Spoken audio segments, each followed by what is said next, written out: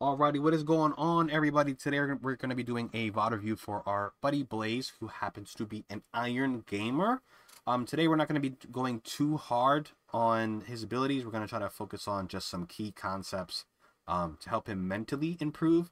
Because I believe at the level you're at, even if you don't improve your gun skill, if you just know more than the people you're playing against, you'll be able to win a lot more games. Because I feel like just by playing, your mechanics will get better. So we'll focus a lot more on the mental. So right now in this position, one thing I want to talk about is bomb placing, right?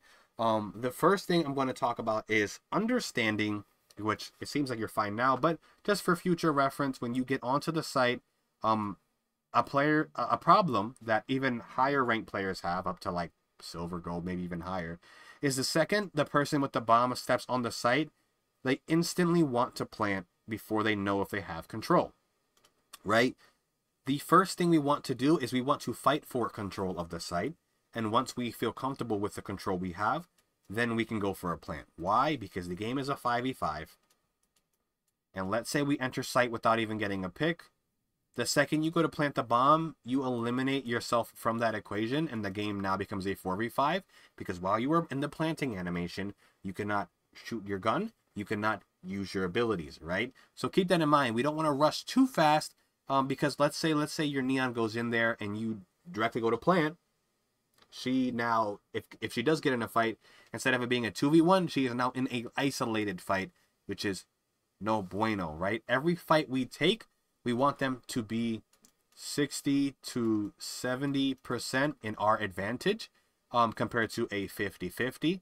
We don't want 50-50s. We want 60 to 70% or higher, because we want the fight to be as unfair as possible in our favor, because that's how you win games, right? By increasing your chances, by taking 2-on-1s, by using utility, things like that, right? And to go off of the whole planting the bomb thing, I will create a miniature drawing real quick. So we'll envision that this is the corner. When you go to plant the bomb, when you plant, let's say you position yourself in this corner. If you stare into the corner, the bomb will plant here. If you look anywhere else, it could look something like this, right?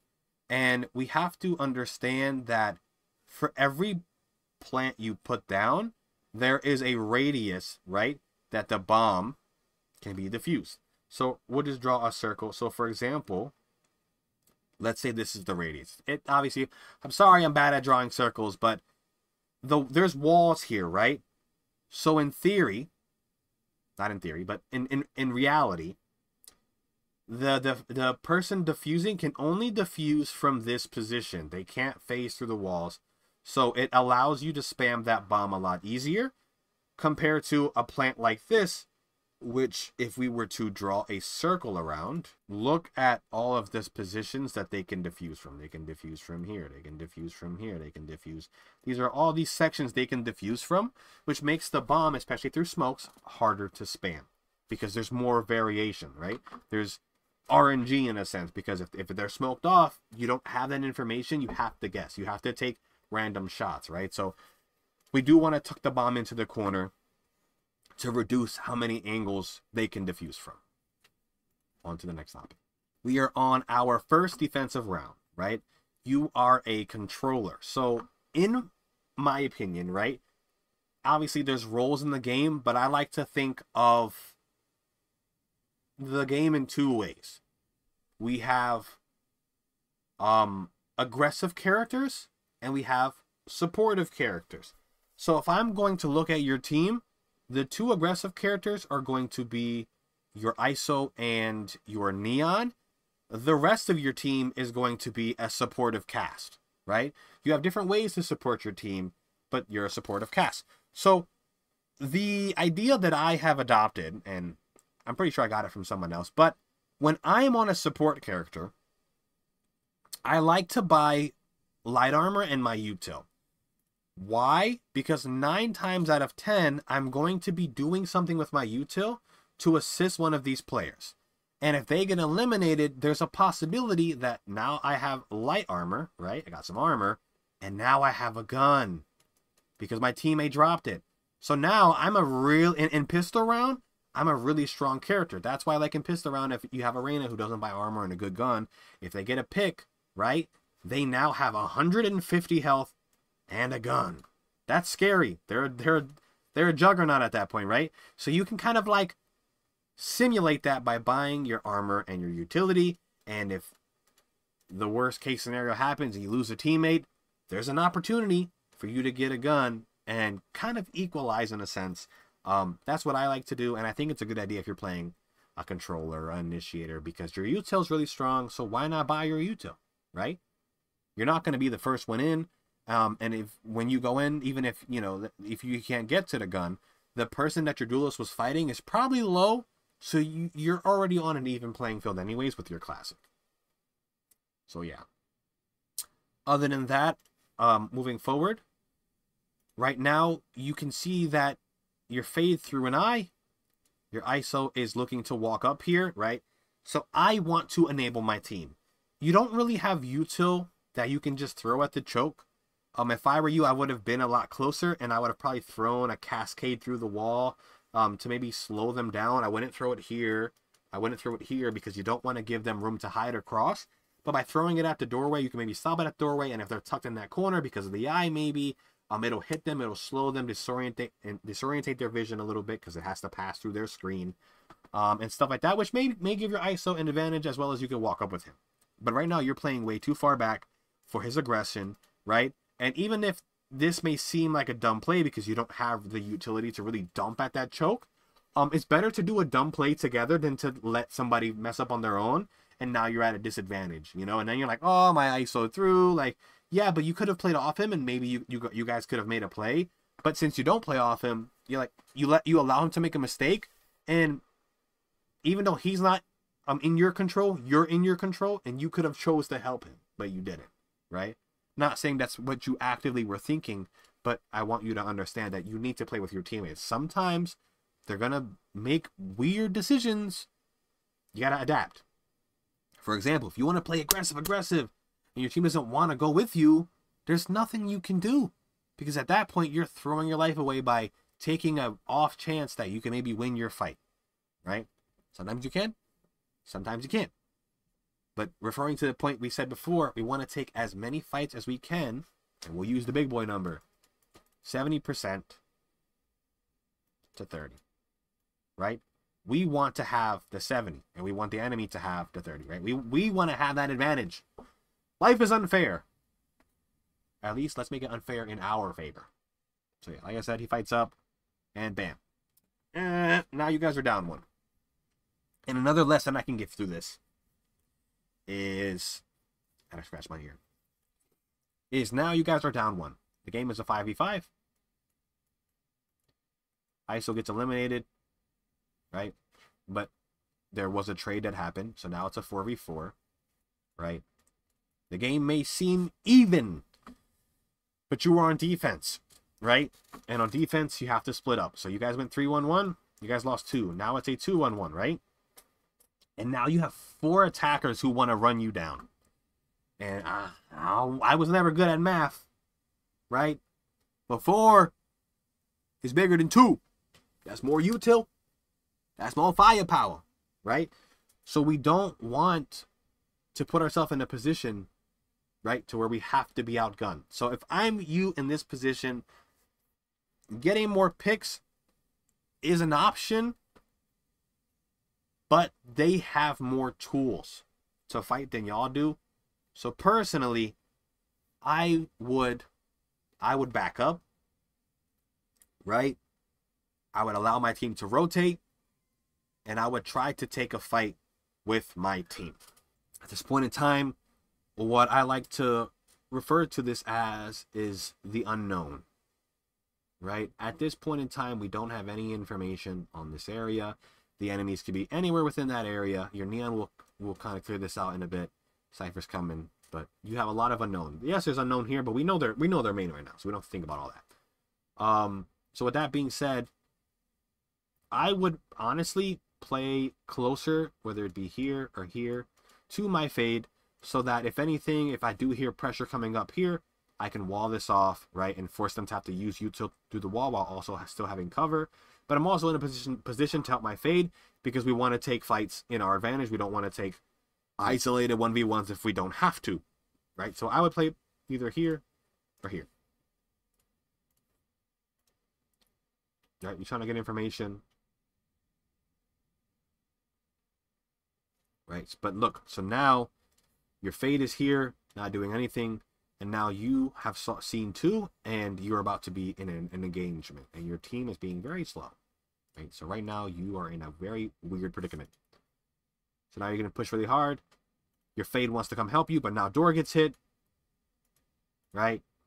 Boom. So now you guys are both in isolated fights on your own, which is no bueno. You don't want to do that, right? Because now it's 50-50, and we don't like 50-50s.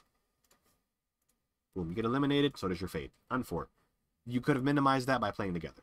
Or if you were closer to her, that Raze would have had to deal with both of y'all swinging. So we are jiggling for information here, right? And this is a good point where we can look at the minimap and get information. Nobody has peaked main in a good bit, so we can kind of safely say that nobody will be there unless maybe a lurker, so we have to be wary about that because they could do a B split. But your Fade has walked all the way out here. We know there's nothing here. These guys should be able to hear this, but so we have information that basically this is all clear, right? We can assume that this is all clear. Maybe, you know, 1 is there. So we have to be wary about that. But now we have information that the enemy team is mid, so we need to start rotating fast. Right? So boom. Fade pops door. Throws an ult. Gets 1, 2, 3. This is huge, right? But you make a mistake here. And I understand you're trying to block B main off so that people can't walk onto your team for free. But I want you to think about this, right?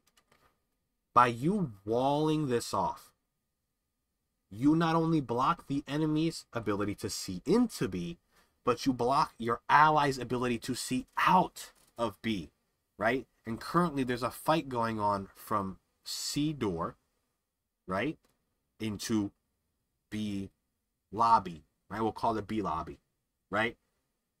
So now you deny your team the ability to eliminate this Raze, because if we're being honest here, right, your Neon gets this. Your Neon has an angle, right? But you deny your Neon of that angle, right? And what you've done is you've isolated your Fade, which I don't want to say gets him eliminated, but we'll say that in the sense so you can understand the mistake you made, right? You isolate your Fade when he should have never been isolated, right? I get the concept of the wall, but if you're paying attention to the minimap, you understand that by Fade opening the door, the Fade is creating a crossfire, which is very good. By you walling, you split that crossfire. It no longer exists, right? So we have to be wary of things like that. I like that you're trying to help your team. You had good intentions, but you need to use the minimap so when you develop your game sense to kind of understand these concepts, you won't isolate your teammates from each other when they have a crossfire. All right, so you do have your ult this round, right? So that is an initiation tool. So this would have been a good round to pop your ult, right, and take space. So if I were you, something you could do is you could have 4A, 1B, no C, right? Cypher can run and put a trip on C and then set up on B so they can play B, be a little bit closer to you guys. And then you guys can just aggressively take A main. If they're not there, they're not there, right? So now you guys can have an aggressive wrap together. But if they are there, you have Neon stuns, Neon ult, Fade dogs, Fade sucks, right? Fade eye, you have ISO vulnerables, right? You have your ult, right? You have so much utility that you can throw at that choke, right? So that you can fight for that map control and force them to go somewhere else, right? So that you can control damn near half the map. And then your Cypher will hear that rotation, right? But you can fight for A main. So in situations where you have your ult and you see a lot of people have your ult, obviously you cannot guarantee that people will listen to you, right? But an idea is, hey, I have ult, My ult can get us in. We have other ults. We can really fight for this A control. Right? Okay. There's an idea. So you see 3. You throw up a wall here. Fade throws ult. Throw some dogs. You see that they're on your fade. You pop your ult here. You know that they're all in that area. Right? I like this ult. Right? Those things give you information. Boom. And now you have a crossfire. Nice. So this play works out. But hey, we gotta complain because it's coaching. But first off, good job, right? You made a play. You used your ult. I'm proud. But you were inactive for a lot of that fight. You know, you could have probably been a little bit more proactive. Because your team did take a couple fights that you were just like not involved in at all. Right? But good job. Good job on the ult. Good job at having a crossfire, right? Good job. Alrighty, so with those little clips that we discussed, we can now just jump into the notes, right, and go over the 3 things that I want you to focus on moving forward that I believe if you can kind of get these down, not perfect, but get these down, you'll be able to definitely climb out of iron, definitely climb out of bronze, right? The goal, right, because I believe that by you just playing more, your mechanics will improve. The goal should be to know more than the people that are in your rank, so that you're not solely relying on just out mechanicking them. You'll be able to developmentally be smarter than them, better than them, which will ultimately climb you out of that rank, right? So number 1 is the mini map, right? The mini map gives you so much information, so we got to make sure that we're looking at it, right? I understand it's very easy to tunnel vision on what you're to tunnel vision on the angle that you're watching, on what you're supposed to be doing. That sometimes you don't want to glance up at the minimap because you're scared someone might swing you or they'll cross and you won't know, right? But at a certain point, you might be holding an angle for too long.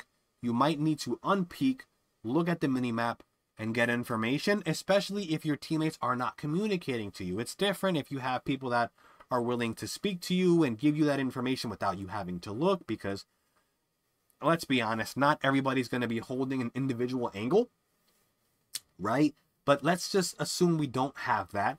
There's going to be times where you are going to need to gather info. So let's say you're holding a main. No one's peeked in 5 seconds. They might not be there. Unpeak. Look at your minimap. Okay, how is my team doing? Are they pushed up? Are they pushed back?